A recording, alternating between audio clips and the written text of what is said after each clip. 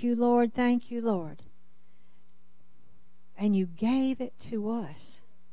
Oh, thank you, Father. Thank you, Father. Thank you, Father. Everything you did, you had us in mind.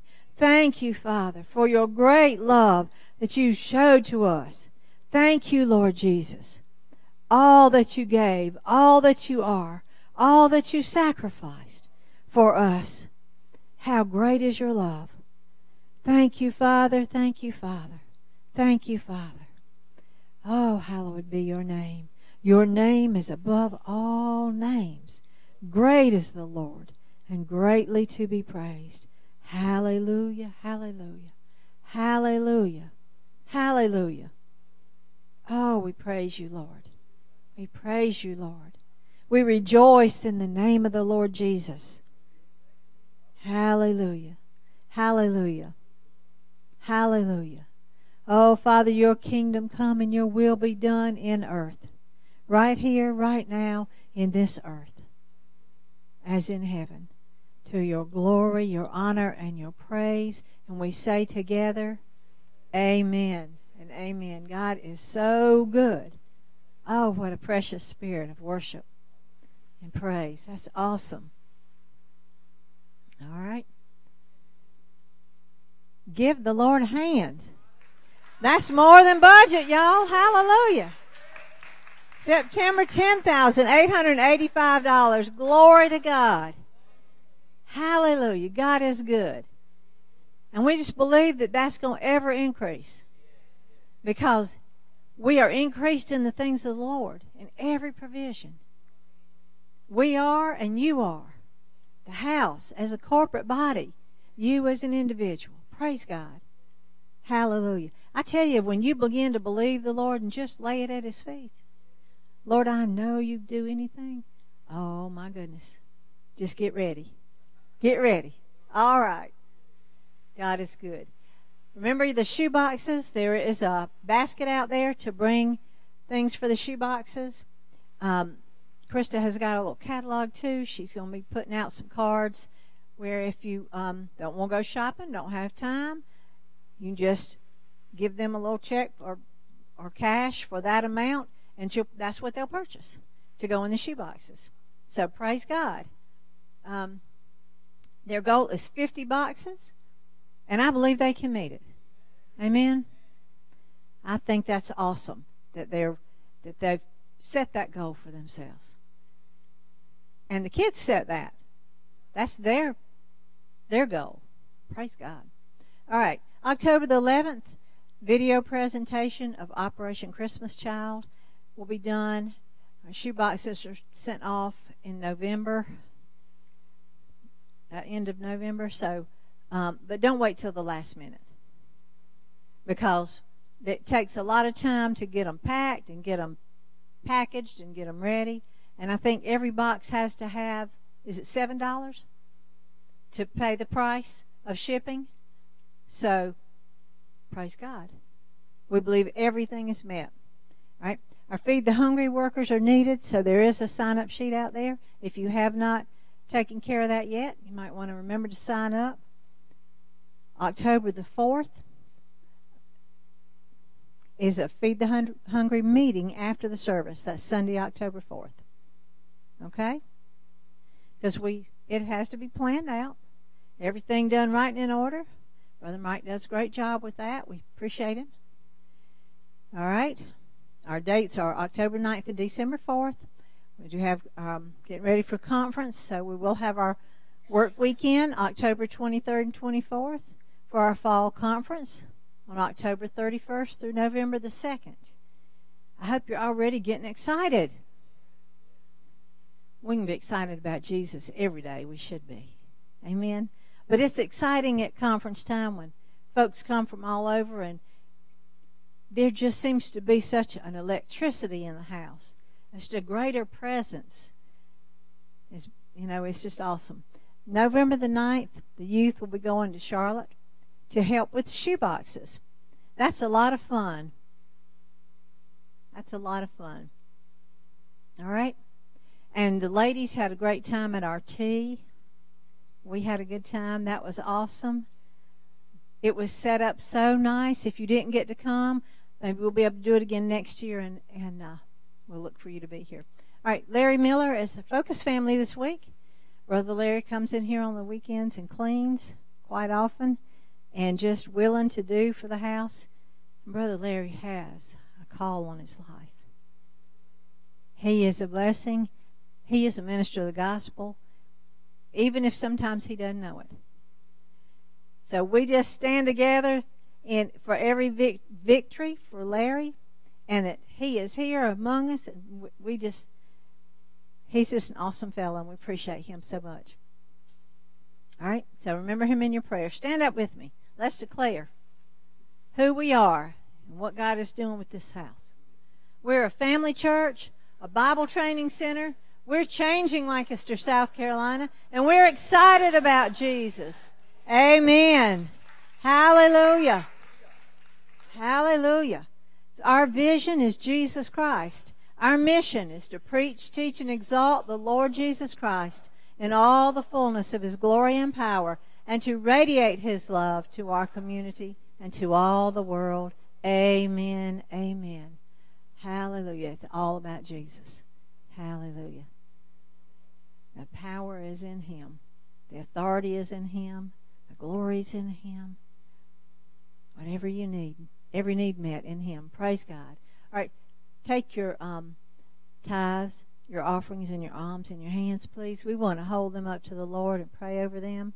We honor the Lord with our substance and with the first fruits of all of our increase, so that our barns will be filled with plenty, and our presses shall burst forth with new wine. Praise God. Thank you, Lord. We thank you for your supply. We thank you, Father, for increasing us with godly increase. Every family, every household, we thank you that we are growing. We are going forth to do your will in the earth. Thank you, Father, for what you're doing in this place. Every need met, every provision, that you make us a blessing in Lancaster, South Carolina. And we thank you for it, Father. We thank you, and we sow because we love you, and we sow because you are our source. And we just connect ourselves to what you're doing in the earth as we sow and we give. And we thank you for increasing it, for its usefulness, and increasing the seed, and having a great harvest. In Jesus' name, amen. Love on somebody as you give.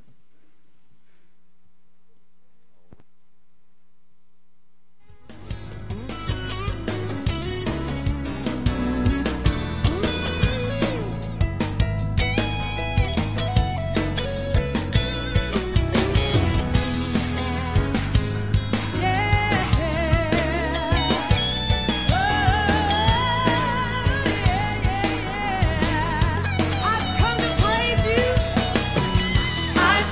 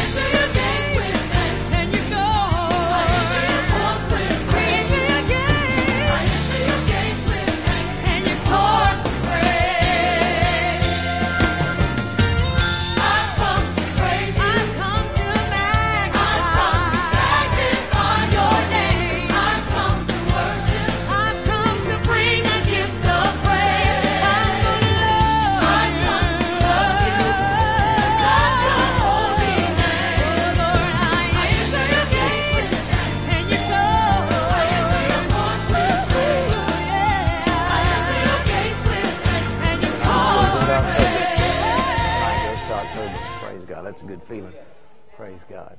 All right, just remain standing with me. God bless you. What a great day. And the house of the Lord is full because you're the house and you're full of Him. And we are so thankful for His grace and His goodness. God's blessed us and we're going forward. It's 32 days to conference. And we're extending an invitation of all of you who watch by internet or see the videos, and to all of you here locally and extra locally, to make plans now to set your heart to come.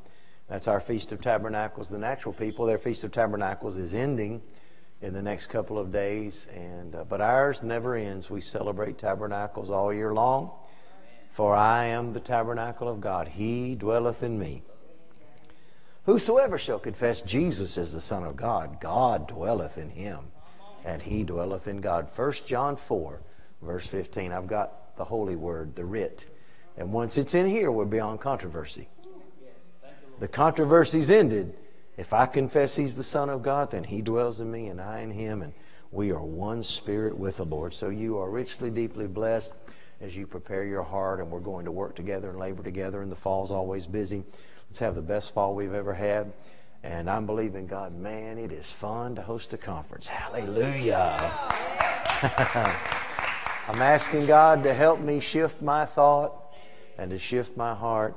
And I believe this year we'll have a better conference just because I'm going to have a better attitude. I didn't have a bad attitude, but it wasn't the best because I sure wasn't enjoying it. I was just thanking God we got through it, got over it. I love to have them, but not to host them. But now God's going to give me the love to host and to bless and to minister to people on a whole nother level. So praise God. It's amazing how often we operate outside the confines of the pleasure of the Lord.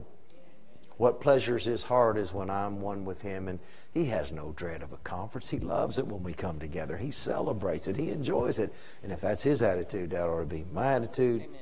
That ought to be your attitude. Praise God. A little better, amen? Amen. Father, tonight in the name of Jesus, we give honor and glory to your Son. He is exalted, glorified. He reigns as Lord of all. Jesus, the Son of God. We believe on your name. And we love one another as you've given us commandment. We set our heart to obey and to flow with you. Thank you tonight for Benjamin's feast. Thank you that you lead us, guide us, instruct us, teach us. Our eyes, our ears, our heart are filled with revelation, wisdom, understanding, and supernatural knowledge that shifts and changes us, moving us from faith to faith and glory to glory. Thank you. Your word is sown on good ground. We embrace it wholeheartedly. And Father, we hide it deep in our heart tonight with your Spirit and by your grace, that it may bring forth fruit to your glory. We give you praise. Thank you for feeding us richly and royally at your table tonight, teaching us the gospel and showing us your Son in His magnificent glory. Thank you, Father, in Jesus' name. And we all said together, amen. All right, children, young people, you may go with your leaders and staff. And if you're in the auditorium, you can turn with me to Isaiah 48, verse 17 and 18. We're continuing our thoughts in the subject of God's rest, the seventh day, and we are going to learn how to rest. Learning how to rest, learning how to let not your heart be troubled. You believe in God, believe also in me. Let the peace of God rule in your heart, which you're also called in one body. Be ye thankful. Let the word of Christ dwell in you richly in all wisdom, teaching and admonishing one another in psalms and hymns and spiritual songs, singing and making melody in your heart to the Lord. So sing tonight.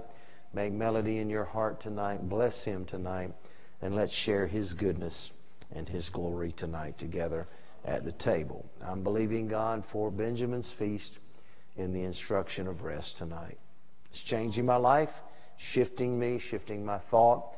And the Word is evermore governing my conscience now and my confidence, my character, my conviction, my conversation, and my conduct. I'm learning to let this written Word of the New Covenant by the Spirit govern everything that I am. And the more it governs me, the more I'm realizing I'm more than a conqueror. I'm an overcomer. I'm blood-washed. I'm redeemed. I'm reconciled, regenerated, made new by the Spirit of God, called with a holy calling, cleansed with a holy blood, standing tonight in a perfect righteousness through my Lord Jesus. And if you heard what the Lord said Sunday here in this house, how blessed we are. In those moments from Sunday until now, where I've missed it or fallen short, He has contradicted me, and He is standing for me in perfect righteousness. And His righteousness is mine. His strength is mine. His grace is mine. And I am an heir of God and a joint heir with Jesus Christ. I'm rich. I'm beside myself. I'm blessed and highly favored. He is my Father. His Spirit crying, Abba, Father. My spirit crying, Abba, Father. And the greatest unfolding of God that we can ever know is know Him as our Father. We call Him Abba. We call Him Father tonight. Your Father knoweth you have need of all these things. So let's open our heart to the good word of the Lord. We're studying the subject of flowing in the 8th day, and the Lord said to me, walk the people through the 7 days of a new creation, and we're learning that from Genesis chapter 1. We are now in the 7th day. The 7th day is not marked by worship, as many argue which day we should worship on, but the 7th day is marked by rest. And God confirmed the man by putting the man in His supernatural rest. The day is different, for it has no beginning and it has no ending in Genesis 2, 1 through 4. The other 6 days of creation, and the even and the morning, and the even and the morning, and the even and the morning. The day is different. It is a dimension of spirit. You must learn this about God. There are 4 realms in God, and that's not because God is fragmented or God is scattered. It's for our understanding. Now, thus far in my studies, I read a book by Dr. Cho, who at one time had the largest church in the world, and he may still have. I haven't heard anything about him in a long time, but he wrote a book entitled The Fourth Dimension. And I read it when I first got saved. I didn't understand any of it. And I read it again after about 10 years. I understood a little bit of it. Now I've read it again recently, and I believe he saw these things, but he didn't know how to quite articulate that which he saw. I think in the writing of the book, there was some things that could have been said, and perhaps he wrote in all the light he had. You never fault anyone. He was seeing things back then nobody else was seeing. And we thank God for that. He was a pioneer before his time, but now when I read that book, I can see that there's saving grace, and there's sufficient grace, there's supernatural grace, and there's sovereign grace. That there is joy, there is great joy, there's exceeding great joy, and then there's joy unspeakable, full of glory. Dimensions in God. And then there is peace, and great peace have they that love Thy law. Peace that passes understanding, and then perfect peace, or shalom, shalom, perfect peace. That belongs to us. There is faith. There is little faith. There is so great faith in Israel. And then there is building yourselves up in the most holy faith. 4 realms of faith. So think, here's peace, here's love. John 3:16, God so loved the world. That's one realm of faith, of love. And then comes, for His great love wherewith He loved us. That's the second. And then the third is love that passes knowledge in Ephesians 3 that Paul prayed. We would come to know the love of Christ, the height, the depth, the width, the breadth that passes knowledge. And then the fourth is perfect love. Same love, but it's in dimension so we can walk through and grow into all that God has for us. And even with God Himself, even though He's very much one, there is the living God, there is the Lord, there is the Lord God Almighty, and then there is Father. And the 7th day is reserved for us to get to know the Father. Think of this. He never panics. He never sweats. He never struggles. He never strives. He's never out of sorts. He's always in that perfect realm of rest. And He's called you there, quickened you, raised you, and made you to sit in the heavenly places in Christ Jesus. Ephesians 2, 4 through 6. That's yours. You're seated with Him in heavenly places. And as He is, 1 John 4:17, we are in this world.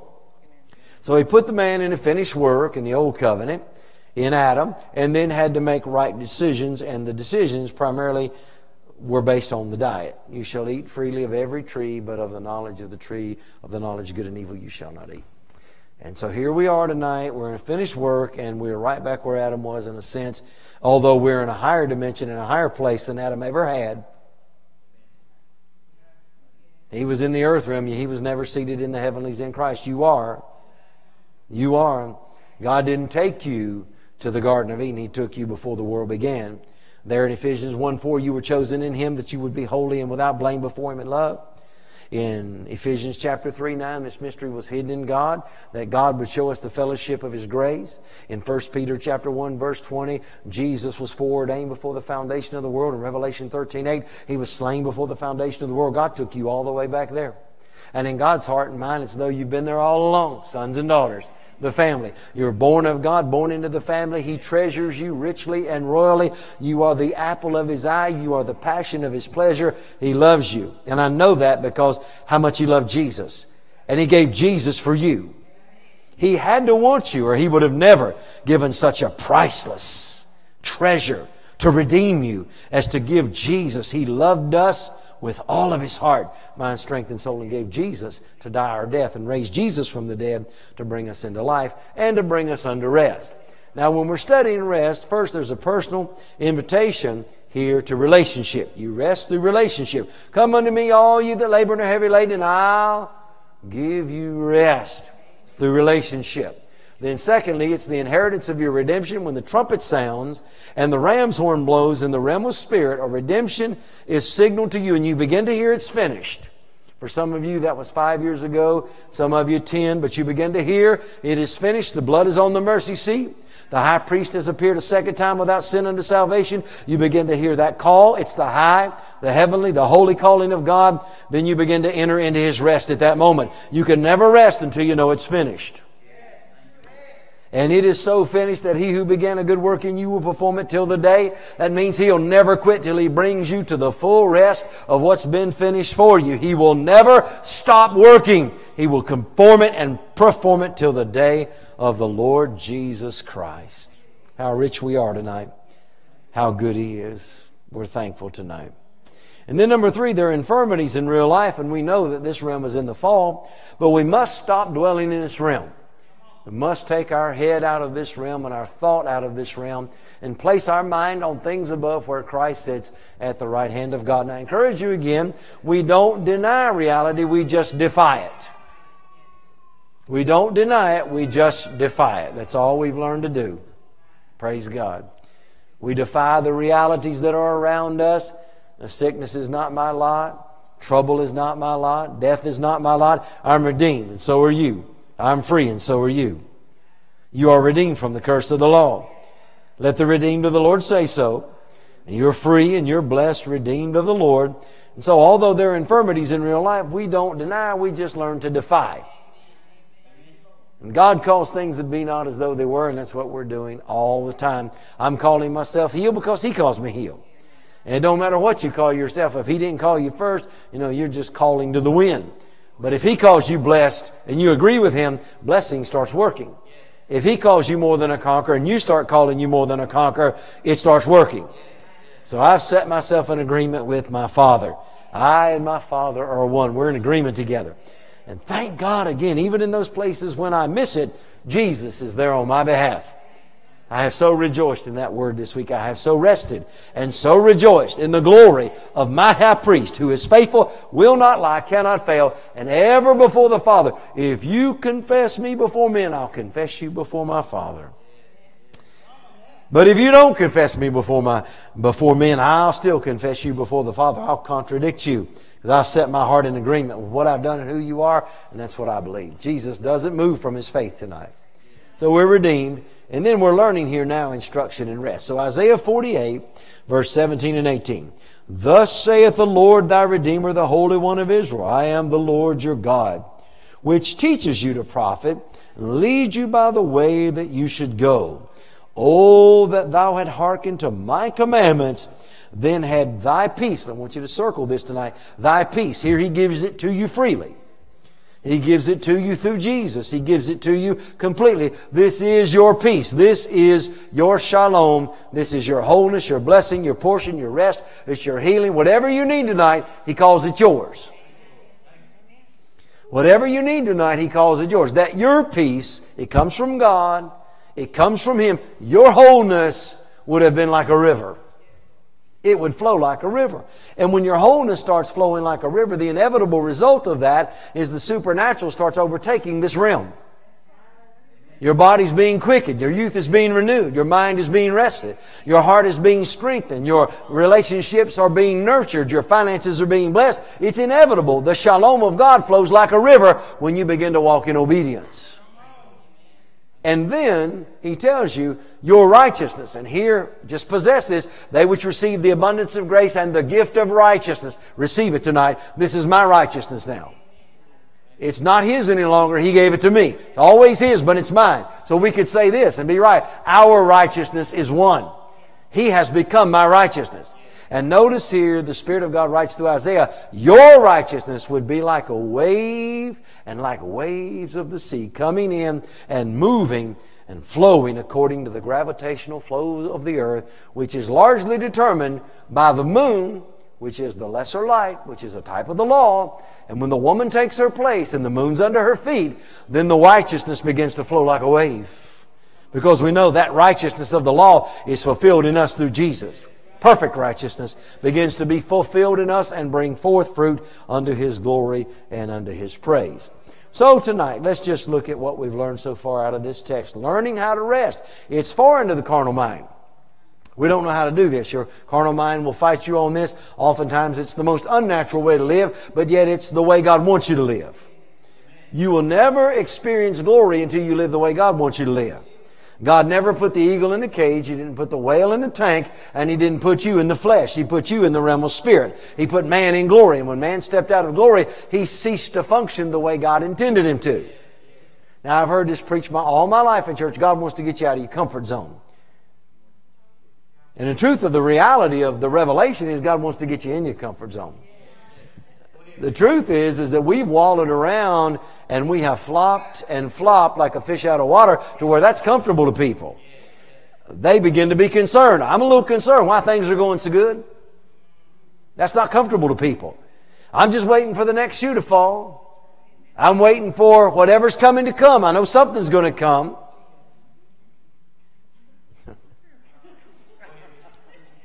I know something's coming. It just can't stay like this. Nothing good ever lasts. Whoever said that didn't believe the gospel. This gospel lasts forever, man. Being high in the presence of God, being lifted up. Lord, lift us up where we belong. Seated with Him, reigning with Him, resting in Him, rejoicing in Him, learning who He is, how He talks, how He walks, how He thinks, how He does it. There's nothing better than that. So when we start this instruction, number one, we learn it's based on His Word. Thus saith the Lord. Based on His Word is His integrity. And once it's in the Word, it's beyond controversy. Men can debate its meaning, and there are probably many levels of every Scripture. But the reality of what God said is forever. He will not alter the thing that's gone out of His lips. Psalms 89:34. I will not alter the thing that has come out of my lips. He will not change His mind. Forever, O Lord, Thy word is settled in the heavens. Heaven and earth will pass away, but Thy word shall never pass away. His word is forever. It is in the Holy Writ. That blood-sealed document of the new covenant is your guarantee, and Jesus guarantees that word. Hebrews 7:22, Jesus is the surety, which means He's the guarantee of the new covenant. Everything God said is holy based on Jesus. That ought to make you shout tonight. Everything God said about you is not based on you. It don't rest on you. It doesn't depend on you. It depends on the Lord Jesus at the right hand of God in sovereign glory. That makes it easier to believe. Because if it depends on me, I already got my doubts. It doesn't depend on me. It depends on Him. So His Word, integrity and assurance. And then number two tonight, you'll notice this, His witness. He says that I am the Lord. I am your Redeemer. I am the Holy One of Israel. And I am your God. Gives you 4 revelations of who He is there. He is the Lord. He is your God. He is your strength. He is your Redeemer. You're redeemed tonight. The Lord redeemed you. He paid the price. He died the death. He lives the life. He redeemed you. You're redeemed tonight. We rejoice in His redemption. And so there's a witness of who God is. This is not just anybody talking. This is the Almighty, the Sovereign, the ruling, reigning monarch of the universe. He's talking to us here. Thus saith the Lord, the Holy One of Israel, your Redeemer. I am your God. Thank you, you're my God. He is my God. He's a mighty God and an awesome God, but He is my God. This is personal. To intimately know Jesus personally. So there's His witness. Then there's His wisdom. I will teach you to profit and lead you in the way that you should go. And no matter what state or situation you're in, the Lord knows how to profit. You can be in a mess and He can teach you how to walk right out of it. He'll teach you how to walk out of sickness. He can teach you how to walk out of fear. He can teach you how to walk out of failure. He can teach you how to walk out of the flesh. He can teach you how to walk out of anything you need to walk out of. I will teach you to profit. You ought to take Him up on the invitation. Because I've been in this class lately and I know I've got a good teacher. It's just I'm praying now, Lord, make me a good student. Because you're a good teacher. You're a good teacher. And the Lord can direct you in just a few simple steps and take you into a place where you begin to profit in the very place where you had once failed. How about this for God teaching a man to profit? Moses killed the one Egyptian, ran into the wilderness. 40 years later, he's given up all hope of deliverance. Everything his mother taught him seems as though it's never going to work. It was just a fable and a fairy tale from the time he was a child. Burning bush appears, and what does God do? Send him right back to the very place where he had miserably failed, and he came out. He couldn't even deliver one Israelite that day. He went back and delivered 2 million. Now that's some profit there. That's some increase. God put a word in his mouth and he went before Pharaoh, and in his own strength he couldn't deliver one Israelite. In God's wisdom, in God's ability, in God's intelligence, he walked out of there with 2 million people following him. There's a 2 million to 1 ratio right there, and that's old covenant. The Holy Ghost is in you to teach you and lead you and guide you. And teach you to profit. His wisdom is unsearchable. Isaiah said he took a grain of sand and weighed the mountains, the hills, and the valleys of the earth. Said he took a drop of water in his hand and he weighed the oceans. What kind of mind are we dealing with?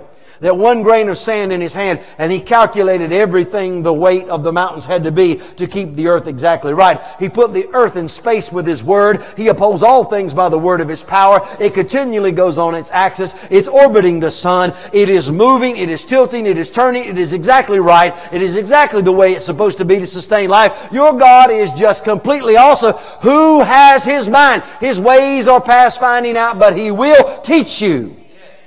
If you're willing to say, Lord, lead me, teach me, guide me here, help me, He will teach you. What do you want to know? Lord, teach me to pray. Lord, teach me to minister your word. Lord, teach me to minister healing to the sick. I've prayed that many times. Lord, teach me how to sow seed. Teach me how to believe your word. He'll teach you anything you need to know. He's your teacher. And He's a good teacher, the best teacher. Experience is not the best teacher. The Holy Ghost is the best teacher. And there's wisdom. And then last week we talked about a willingness for you to entreat the commandment of the Lord. And we found out it's not the 10 and it's not the 2, but it's the truth. I'm delivered from the 10 of the stone and the 2 that Jesus fulfilled. And now tonight the truth is, this is His commandment, that we believe on the name of His Son Jesus and love one another as He gave us commandment. Walking in faith, walking in love, that fulfills the law. All things are open there. Walking in faith and walking in love. Every step out of love is going to lead to difficulty. Every step out of faith is going to lead to difficulty. Love and faith. And faith worketh by love. And it doesn't work by how much you love. It works by how much God loves you. If you want your faith increased, just let Father love you. Just let Father's love pour in. Let this perfect love cast out fear. And faith worketh by love. And I was taught that faith, my faith, would only work as I walked in love. But I found out that my faith works according to Father's love for me. And the more I know and believe the love God hath toward me, the more that I'm able to walk in love. And then it makes faith a much easier thing. I'm no longer trying to get things. I now realize all things are already mine. I'm an heir of God and joint heir with Christ. It's already done. It's finished. It's already mine. And so we begin to walk in faith and we walk in love. We believe God. We walk by faith and not by sight. Have faith in God. Our faith is quickened. God dealt to you the measure of faith. Now do something with it. Believe on the name of His Son.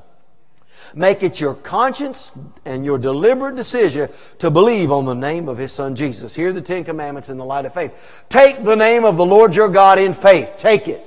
Don't take it in vain. Take the name of Jesus and believe. Take the name of Jesus and lay hands on the sick. Take the name of Jesus, bless that name, praise that name, honor that name. 2 Thessalonians chapter 1, Paul prayed that the name of Jesus would be glorified in you, and that you would be glorified in Him. And Peter, preaching before the Sanhedrin court, said, there is no other name given among men whereby we must be saved. And Paul wrote, God highly exalted Him and gave Him a name above every name, that at the name of Jesus every knee shall bow, whether in heaven, earth, or under the earth, every tongue confess, Jesus is Lord, to the glory of God the Father.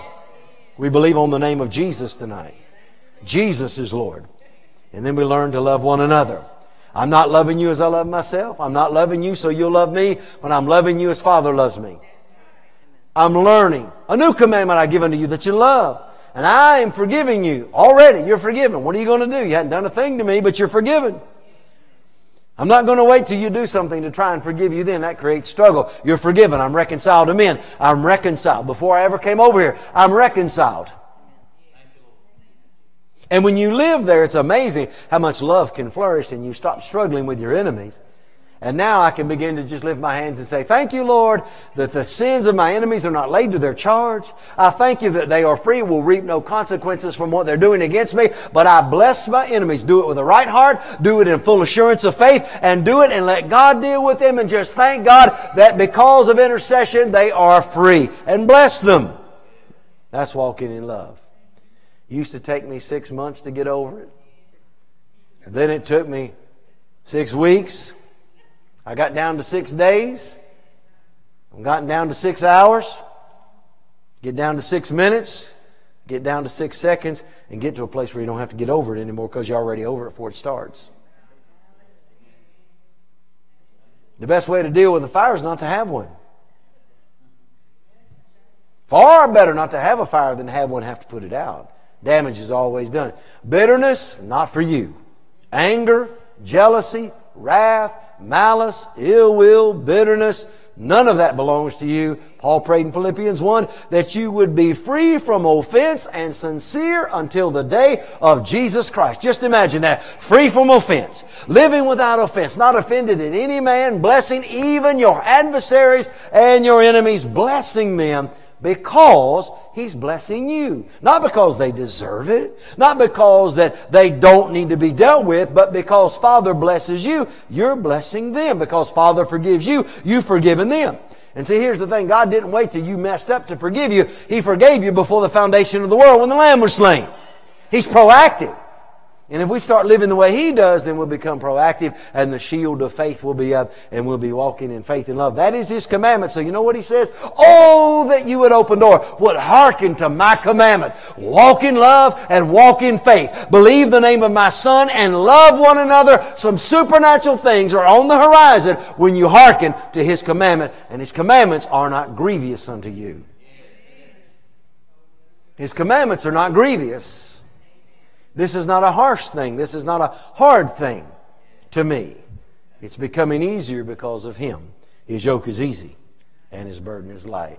Now tonight, let's look to this last thought, our wealth in Christ. What happens when we begin to walk in faith and love, our faith in the name of Jesus, loving one another as He gave command, learning to love His way, walking free from offense? Then He says, now we're rejoicing tonight because He said, this is His word. He said, your peace will flow like a river. Your wholeness, your shalom, your entirety, the word shalom, safety, peace, health, prosperity, favor, abundance will flow like a river, and your righteousness, your right standing with God, your salvation will begin to flourish like the waves of the sea coming in continually and with consistency. And there's so much here that we could talk about. The inheritance that's ours, the wealth that is ours. We are heirs of God, joint heirs with Christ. All things are ours. 1 Corinthians 3:21. It's the Father's good pleasure to give us the kingdom. Luke 12:32. Colossians 2:10. You are complete in Christ Jesus. 1 Timothy 6:17. He gives you richly all things to enjoy. Romans 8:32, how shall He not also with Christ freely give us all things? If you being evil know how to give good gifts to your children, how much more shall your Father, which is in heaven, give good gifts to them that ask Him, give the Holy Spirit to them that ask Him. We are richly blessed tonight. And now it's time for our inheritance to unfold and unveil Jesus and begin to work on an unprecedented level where we're concerned. There's a bag with a hole in it. There's a barrel that does not run dry. There's a basket full and a barn full.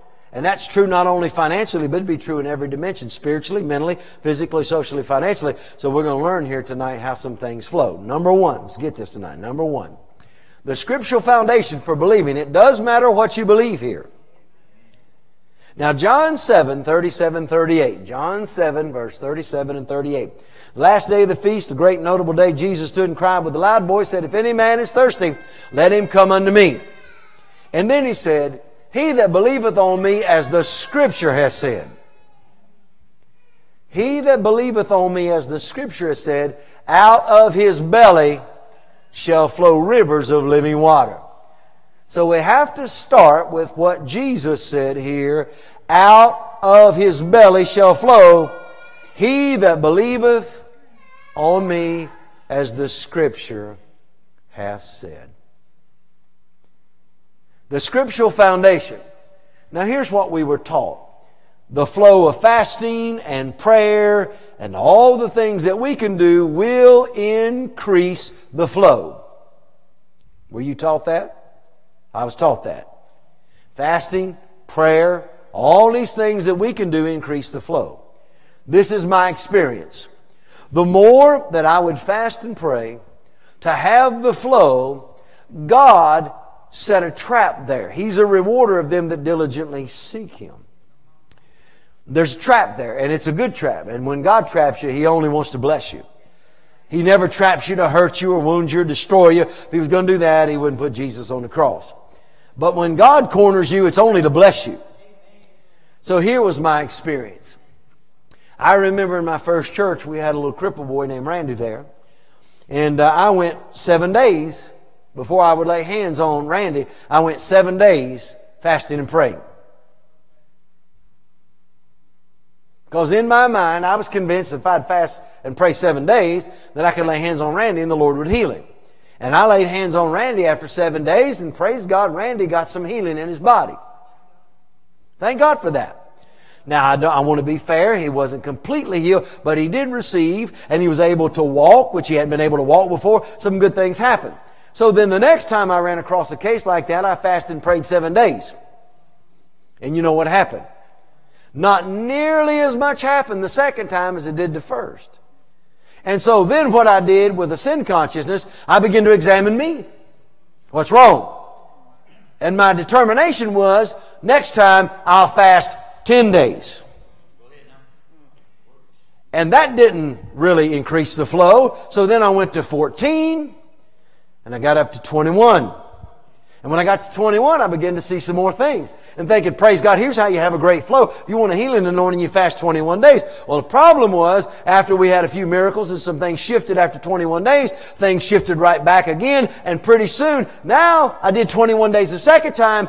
I'm talking about nothing but liquids. 21 days, that's a long time. It takes diligence to do that. It took turning off the TV to do that. It took putting my face in my Bible to do that. And I thank God for the grace to do that, but I learned some things that are much more valuable than fastings and prayer. I learned that every time you go there and God grants you that reward of the diligent, then the next time you got to do more to get more. Now I realize this is going against a lot of the teaching that's out there, because if we would just fast and pray, we can have revival. The truth is, Jesus said, he that believes on me, as the Scripture has said, out of his belly shall flow. So it doesn't matter whether you ate lunch 30 minutes ago. That's not the issue. The issue is believing on Him. And when I started believing on Him and believing that by believing on Him, the river would flow, praise God, I started having some flow that increased, revelation increased, rejoicing increased, the favor of God increased, the blessing increased, and it wasn't based on me doing more, it was based on believing Him. I believe Jesus was in the beginning with the Word, and was the Word, and the Word was with God, and the Word was God. I believe He came through the womb of the Virgin Mary. I believe He lived a sinless life.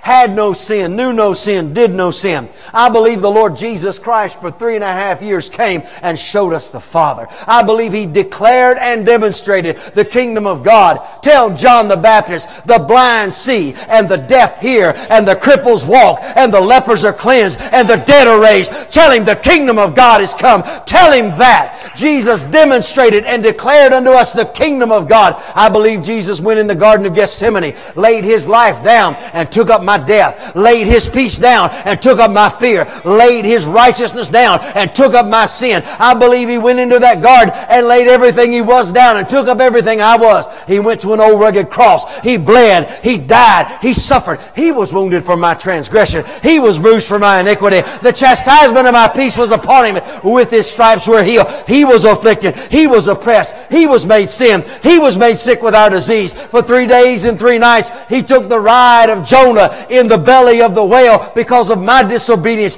But after 3 days, I believe Jesus was raised from the dead in omnipotent, sovereign victory and glory. Jesus risen. Jesus is alive, and He showed Himself alive by many infallible proofs. I believe Jesus is alive.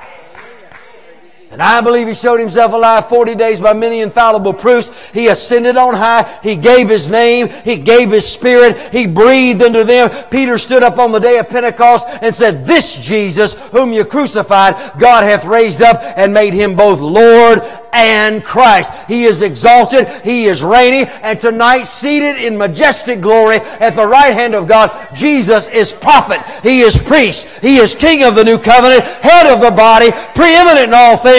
He is Lord of all. It matters what you believe about Jesus. And if you believe that about Jesus, the river will start flowing. And then if you want to fast and pray, it'll become a pleasure to you. If you want to fast and pray, it'll become a delight to you rather than you trying to get something, trying to move God or manipulate God. Now, thank God, my prayer time, if I miss a meal or I lay a meal down or two or go a day and fast, it's no longer the burden of trying to get. It's the blessing of flowing with Him. I'd just rather talk to you than eat my food. Job said it this way, "I've esteemed your word more than my necessary food." There are some times I've been in here, and if it had not been for just wanting to please Teresa and get home on time, because if she fixes supper, it'd be very rude not to show up, I would have rather stayed here and talked to Him and been with Him. I was in the glory. I was in the fellowship. Food was not what my belly ain't my belly ain't my God anymore, praise God. I'm not moved by that. But oh, when you get in the river, it flows. He that believeth on me, as the Scripture has said, out of his belly shall flow rivers of living water. So just talk like that. I believe Jesus is my strength. I believe Jesus is my salvation. I believe Jesus is my Lord. Jesus is my banker. Jesus is my healer and my physician. Jesus is my marriage counselor. Jesus is my blessing. Jesus is my portion. And the more I believe Him and believe on Him and look to Him and Him alone, the more the river starts to flow. And when the river flows, things move from one dimension to another. They move from the natural to the supernatural. Not by might nor by power, but by my Spirit, saith the Lord God Almighty. By my Spirit it begins to flow out of believing on Him. It's not just believing the Bible. Believing the Bible is a good thing. But in the volume of the book it's written of me, Hebrews 10:7. In the volume of the book, when Jesus was raised from the dead and they were walking on the road to Emmaus, Jesus started at Moses and the writings of the Pentateuch in Genesis, and He expounded all through the Old Covenant the things concerning Himself. Jesus raised from the dead shielded their eyes. Jesus raised from the dead withheld their understanding to know who He was so He could show them who He was in the Bible. Which tells me this, it's more important that you get a revelation of Jesus from the Word than that you see Him in person. I went to a meeting where a man had fasted 40 days. He'd actually fasted 47 days. And it was just after his fast. This guy looked like a mop with an afro. He had big, thick, curly hair. He was, I believed it. Now, some people tell me they've been fasting 40 days. I don't believe it. When I looked at him, I believed it. He looked like he was about 30 minutes away from starving to death. I believed it. And he was a little guy, a little stick of a guy. And he said, the Lord Jesus, and the reason I fasted, as he preached to us that night, the reason I fasted, I wanted to see Jesus for myself. And according to his testimony, the Lord Jesus appeared to him. And I don't doubt the man that he did. But what was so tragic about that, the Lord Jesus appeared to him, and everything that that man preached that night, I could have got out of the book of Ephesians.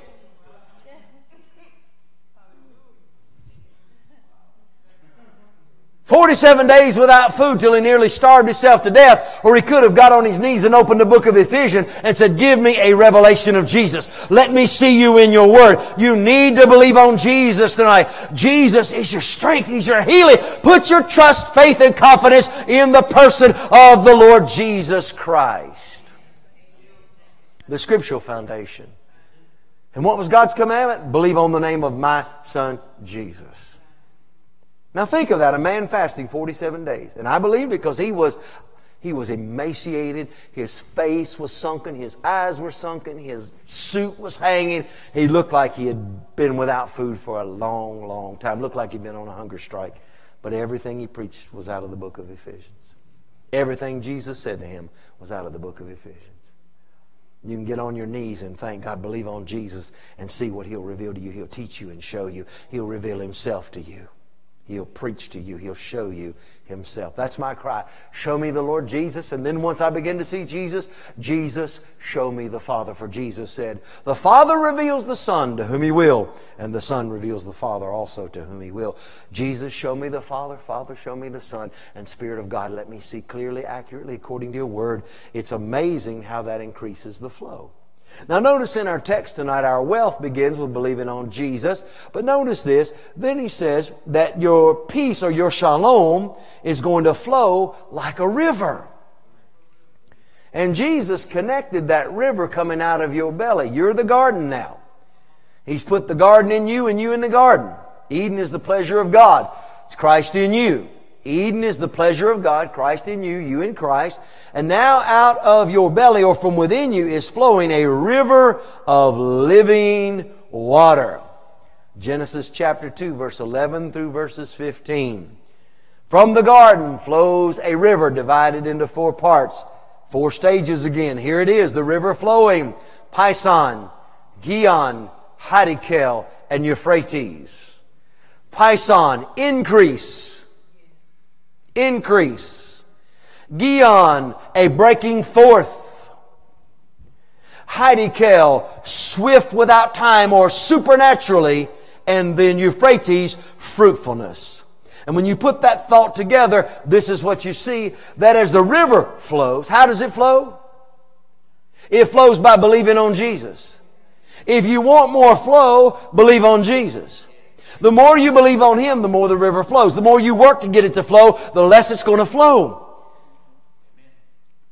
Pretty soon you'll be fasting 30 days to get very little. You may get some people healed that way. But sooner or later, God keeps saying, if you want more, do more. And there comes a place, and what He's doing there is drawing you to the place where you say, I can't fast anymore. I can't pray another prayer. I can't cry another tear over my unsaved loved ones. I can't. I don't have any more tears. My eyes have ran like a river. I can't cry over these boys anymore. I can't cry over my husband or wife. I can't do it anymore. And then God says, you ready? You come to the end of yourself? You ready? Are you ready? I'm glad you came.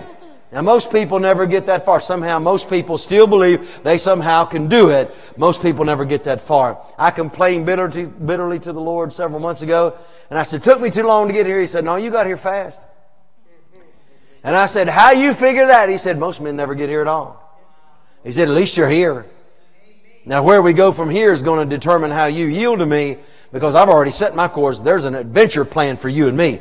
We're going to do some things that are incredible. He told me, you and me together, we're going to do some things that are going to shake the earth if you'll come with me. All you got to do is come with me. But most people never get to where you've gotten. Oh, I'm praising God tonight. And I start believing on Him, and increase starts coming. Increase starts flowing. And it starts breaking forth. And it starts supernaturally happening to bring forth a fruitfulness. There's going to come a time when we move in this church and one Sunday we're one size, the next Sunday we're a whole different size. We're looking around and saying, where in the world all these people come from? Supernatural. Supernatural. Just above and beyond what you can ask or think, according to that power that's working in you. It's the power of faith in the Lord Jesus ministry, manifesting this river flowing. And it's something to walk in. It's something to worship in. You bow your knees in it. And then it's something to witness in. You cover your loins and you make yourself a eunuch for the kingdom of God. I have no seed. I have no name. Nothing to give, nothing to sow. It's all of Christ. It's Him. It's all of Christ. And then it becomes a wisdom or a river that cannot be passed over. And it breaks forth. And the flow brings amazing and supernatural increase in our life. Rest, relationship, revelation, rejoicing. All of it begins to increase. And it breaks forth, and I love this. Jesus said, pour the water into the stone pots at the wedding. Pour the water into the stone. Life is water. The stone you could preach is the law, or the hearts of men that have been hardened by the law. Several ways you could preach that. And then Jesus, in a moment, turned the water into wine. He superseded time there. What would have taken about 40 years from the seed going in the ground to produce the best wine in the vineyard, He turned 40 years into a millisecond. 40 years. And then He said something, I'd missed it till yesterday. I was reading again. And Jesus said to the servants, He said, draw out now. Now. Now. And I'm telling you, it's time to draw out of you now. It's time to draw out from within you now. He's turned the water into wine. You may have had an old hard heart. He put His Spirit in you, but He's done a work in you now. He's turned water into wine, and what was just giving you life has now been filled with color. It's been filled with taste. It is intoxicating. It is the best wine. It has been saved for now. Start drawing out of you now. There's something within. Out of your belly, you're going to have a river of wine flowing. Draw now and give to those at the feast.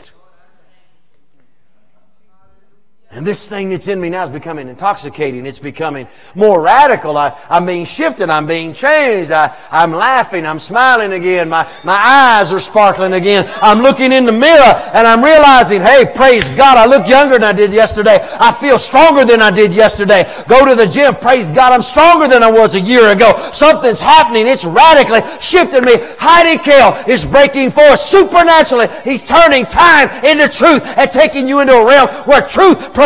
And when truth prevails, then thank God all things are possible when the truth is prevailing over you. It's radical. It's radical. Oh, peace will flow like a river. Get in the flow. It's hard. Get in the flow. Get in the flow. Now just think about your motor. You know, all of you got nice vehicles out there. Thank God for your vehicles. Thank God for good vehicles. Thank God for them.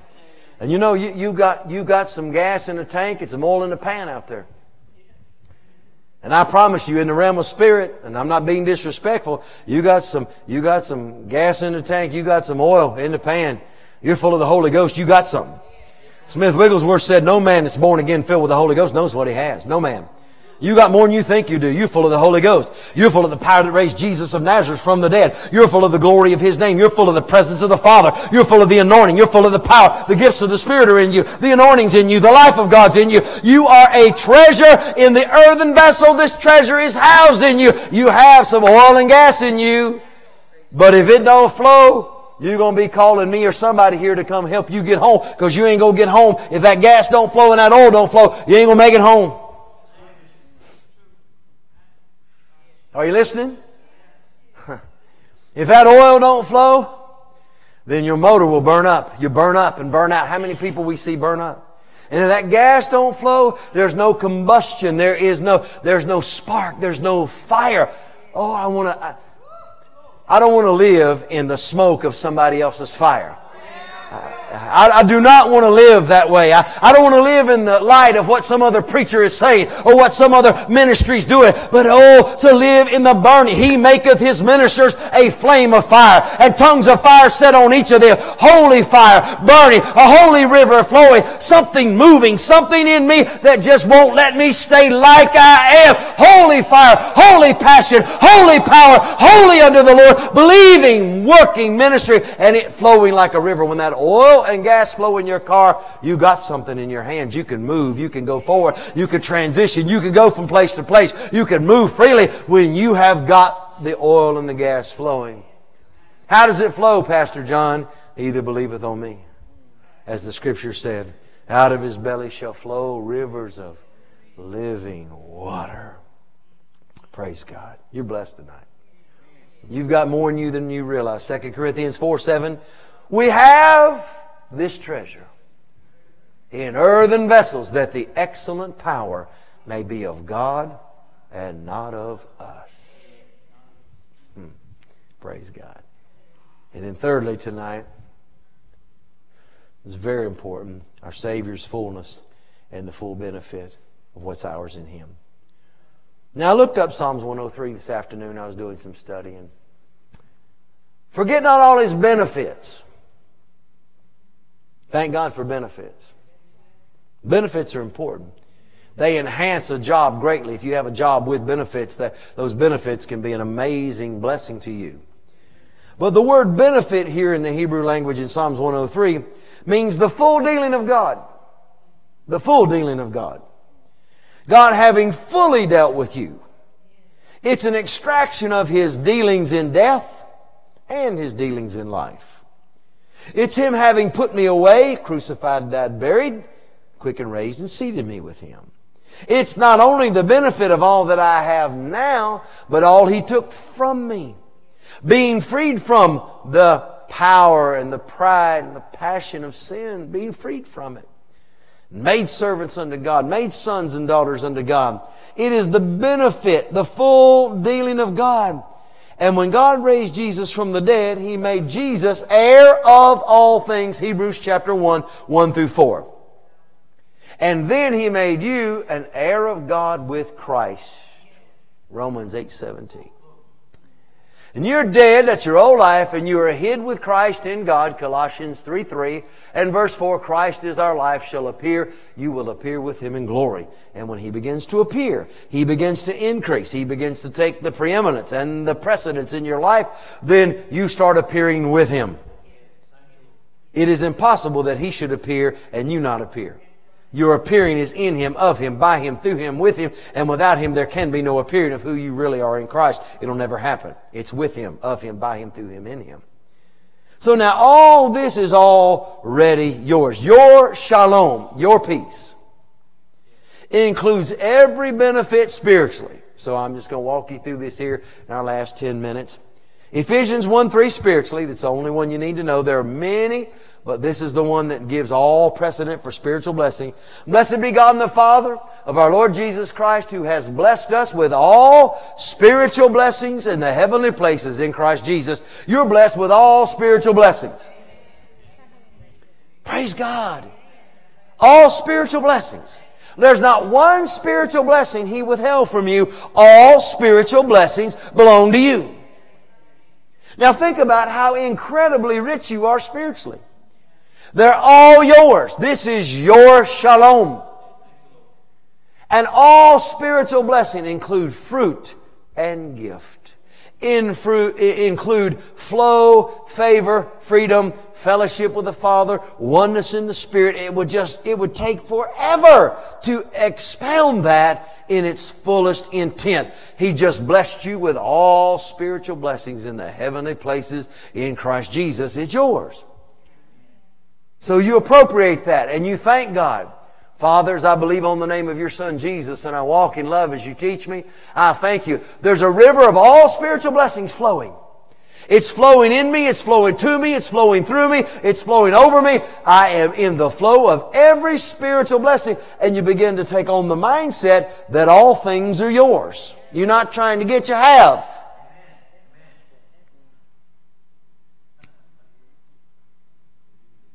Praise God. Rich. In the mental realm, 1 Corinthians 2:16, we have the mind of Christ. I'm stunned. We have the mind of Christ. We're not trying to get it. We're not praying for it. He said we have it. We have it. So that means then my mind, my mental capabilities, my intelligence, my soul realm, my mind, will, emotion, personality, intellect, conscience, and imagination, those 7 aspects of my soul, are operating in and with a conjunction of the mind of Christ.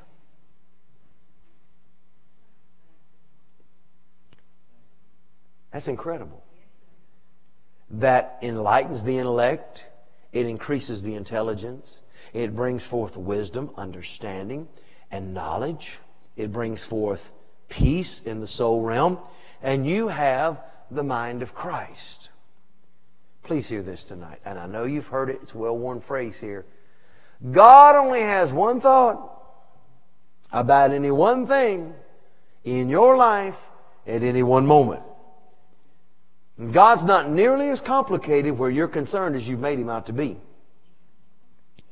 He's not trying to figure out which way you should go. He's not wondering what you should do. He's not searching the path you should go. He's got one thought. To operate in the mind of Christ is to operate in that one thought. God did not give you the spirit of fear, but of power, love, and of a sound mind. Sound mind is me operating in the thought that God has toward me. Regardless of situations, I know the thoughts I think towards you, saith the Lord. Because Glenn Hunter is such a unique individual, there'll never be another Glenn before or after just like him. In his family line, many like him, but none just like him. Then God has some thoughts that are unique to Glenn Hunter that He'll never have about anybody before or after. They're only for Him. And those can only be revealed through intimacy. God has some thoughts about you He's never had about anybody else. He'll never have about anybody else. You are uniquely, fearfully, and wonderfully made. You're His. And He's got thoughts like that about everybody that's ever been conceived in the womb. So that on that level, His mind is unprecedented, and we're not going to be able to touch that level. But when it comes to me and my understanding, through intimacy with Him, I begin to draw from that thought. I begin to draw from His thought. And as I do, it eliminates the duality. It eliminates the double-mindedness, which makes me unstable. And when you have the mind of Christ in operation, the end result will be peace or shalom flowing. It comes from a thought. You're only one thought away from God's thought. And all it takes is for you to repent and acknowledge the truth.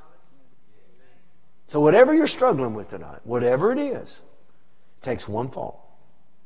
Take your thought, whatever it is, repent of it, lay it down. Father, what's your thought about this in my life?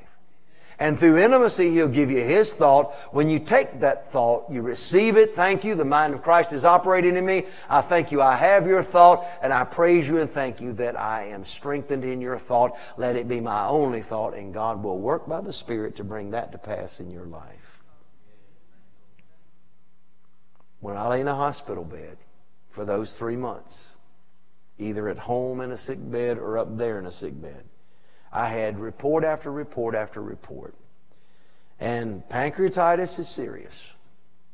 It's mid-grade serious. It's serious. Acute pancreatitis is much more serious, because then your pancreas can't recover. And then necrotizing acute pancreatitis is often fatal. And my diagnosis was acute necrotizing pancreatitis. That was my diagnosis. It's on the medical report. That's what they determined that was wrong with me. And the thoughts there were many. There was often a thought of, are we going to have to put in an insulin pump? Are we going to have to put you on digestive enzymes from prescriptions so you can digest food? Because without your pancreas, you can't digest food. What about the issue now with the digestive system as a whole? It's been greatly compromised. Your immune system, much of it rests in your digestive tract. So now they're looking at the potential for a compromised immune system as well as a digestive issue, as well as a pancreas issue. Lots of thoughts. And these were good people. These were good doctors. These were men and women who were skilled and schooled, who went to school, studied long, hard, get up early, stay up late, work hard, trying to help people. And they're not trying to hurt me. They're doing everything they can. They are looking through all of their thoughts to help me. But in the midst of that, listening to that day after day after day, listening to that, the Lord kept saying to me, I've got one thought. And it's Numbers 21. You start about verse 7 and go down through verse 10. Everyone that looketh shall live. And the word live there is be made whole, restored to life, or be free from the serpent's bite. And I can't tell you that I got here in 10 minutes. Can't tell you I got here in 10 hours or 10 days, even 10 weeks. But I kept coming. The thoughts would come, I'd repent. I'd come back to God's thought. The thoughts would come, I'd listen. After the doctors would leave, you would always have an incredible battle with fear. The doctor, the surgeon, a skilled surgeon in his early 60s stood at my bed and said, your pancreas died this morning. We're going to take it out. That was his exact word to me. That was his exact word. That was his thought. That's not God's thought. And as I repented, as I came, thank God, I just rejoice.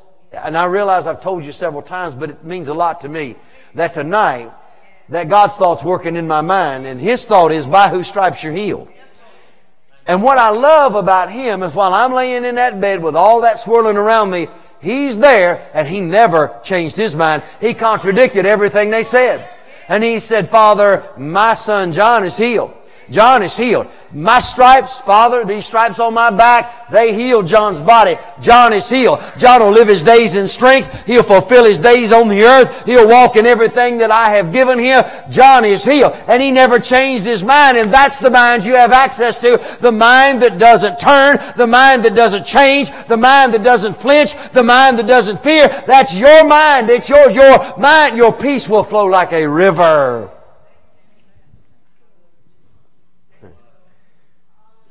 Powerful. Physically, in the realm of the body, the outward man perishes day by day, but the inward man is renewed day by day. Now, if we take that, that leaves us with a living spirit and a dying body. That leaves you to go the way of the world. That leaves you to go the way everybody else has gone. But you, gentlemen, are sons of Abraham by faith. And you ladies are daughters of Sarah by faith. And when there's a controversy between two men, and we have a controversy, it's official. I have a spirit that's renewed. I have a body that is perishing, according to 2 Corinthians 4:16. If you'll go to Deuteronomy 25, 1 through 4, when there's a controversy between two men, they both shall be brought into judgment. And the righteous shall be declared free, and the guilty shall be beaten and shall be striped with 40 save one, which means 39 stripes. One for each book of the Old Covenant. God set precedent there to put those stripes on Jesus to heal the Jews. And then the other stripes by the Romans went on His back to heal you. And in the Old Covenant, the righteous was justified and the wicked condemned. In the New Covenant, the righteous was condemned and the wicked was justified. In the Old Covenant, the wicked got beat. In the New Covenant, the righteous got beat. And the blood that flowed from a righteous man was to settle the controversy. In Deuteronomy 25, God told them, and this shall settle the controversy. And then He says, you are not to muzzle the ox that treads out the corn. This is the word spoken by the judges, and you're not to muzzle the ox that treads out the corn. You're not to muzzle this word. The stripes satisfy the controversy. So tonight, your shalom starts flowing. Come on with me, 5 more minutes. If the Spirit of Him that raised up Jesus from the dead dwell in you, He that raised up Christ from the dead shall quicken your mortal body by His Spirit that dwelleth in you. He satisfies my mouth with good things, so my youth is renewed like the eagles. Strong and blessed and healed, praise God. By His stripes you're healed, quickened by the power of God, moving in the life of God. Shalom starts flowing. He said your peace would flow like a river. Imagine healing flowing like a river. Come on, shout tonight. You know there's more healing than there is sickness. There's more life than there is death. There's more blessing than curse. There's more favor than disfavor. We're blessed tonight. My peace is flowing like a river. In the social arena, reconciliation is the blessing there. Shalom lives in the wholeness of relationship. See, God reconciled the world to Himself. God did not impute their sin against them, 2 Corinthians 5:19. God imputed the world's sin to Christ.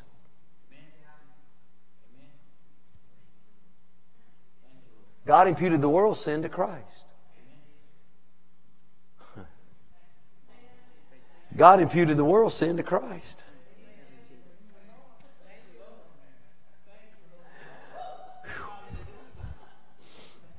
Boy, you're hard-pressed to find a preacher that believes that.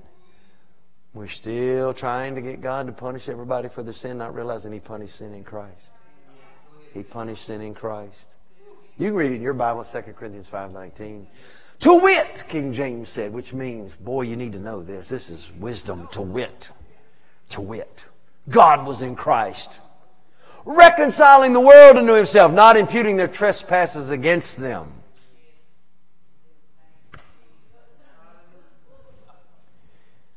So God didn't hold anything against me. When I came to Him, He freely gave me the gift of His Son. Just like He did you, freely, did He not? Because He'd already forgiven you in Christ. And once you receive Jesus and then you're trained and love fills your heart and you begin to operate in the love of God, then you operate just like He does. That starts flowing. Now this is the hardest arena. This was the hardest arena for me.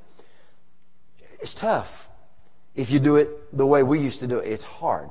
But this way is God's way. It's shalom flowing like a river. We've already set ourselves in agreement. Set ourselves in agreement. I'm in agreement with God. The world's reconciled. Now just think about all the Christians that got tore up from the floor up when they passed the rights on gay marriage. Now am I for gay marriage? No. No.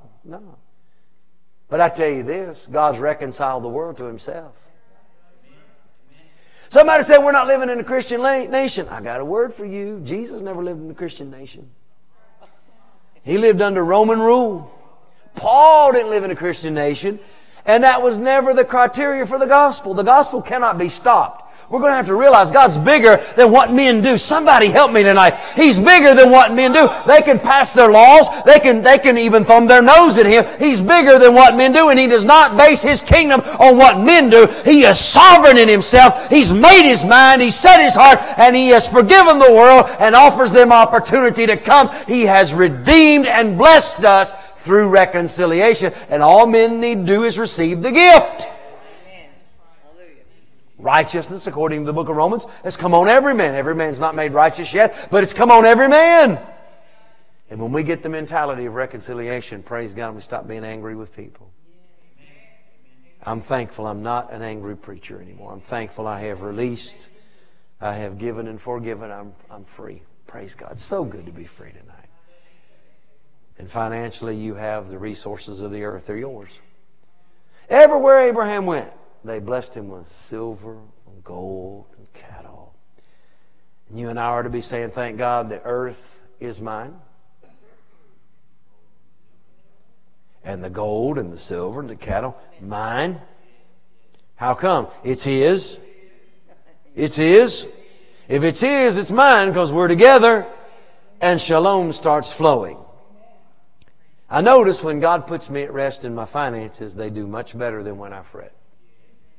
When I fret about finances, which it's a male thing. It's a male thing. And I got it honestly from my natural father. I did. My dad, boy, you talk about a strict one for handling his money just the way he thought it ought to be handled. That man was strict about handling his money. First church I pastored, he sat down with me, little desk. We sat down together. He looked over the books. He almost cried. And he looked at me, and I had 3 mortgages on this little parsonage and little church building, and 2 lots, 4 lots, church on 1 lot, back lot, parking lot, parsonage. 4 lots, 3 mortgages, a lot, a mortgage on the 2 lots, a mortgage on the church, a mortgage on the house. 2 behind, 2 behind, 2 behind, 6 behind. Ready to get set out in the street when I took that church. And he looked at me, and of course all 3 of the mortgages together wasn't but $400, so it was only $2,400, which you look back at that was back then, that was a dump truckload of money back then. In that place, because I didn't think there was that much money in that county.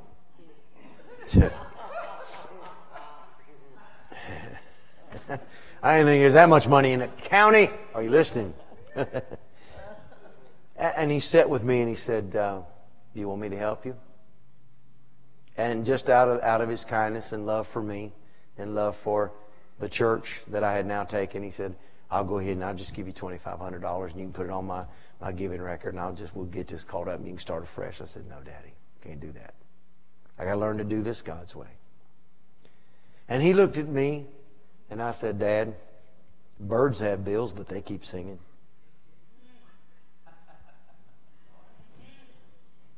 He didn't think it was funny.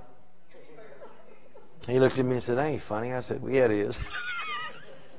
I said, birds have bills, but they keep singing. I said, I'm just going to sing and praise the Lord. I learned something a long time ago. You can just learn to rest. The river will flow. And when the riches of shalom start flowing, the inevitable result will be things start increasing. Things start going the way they're supposed to. The flow of the Spirit, the move of the anointing, and the blessing of the Lord starts increasing. Stand with me. I think I've just about preached you into a coma tonight. Didn't get to righteousness. But we're blessed tonight. You're blessed tonight. Praise God.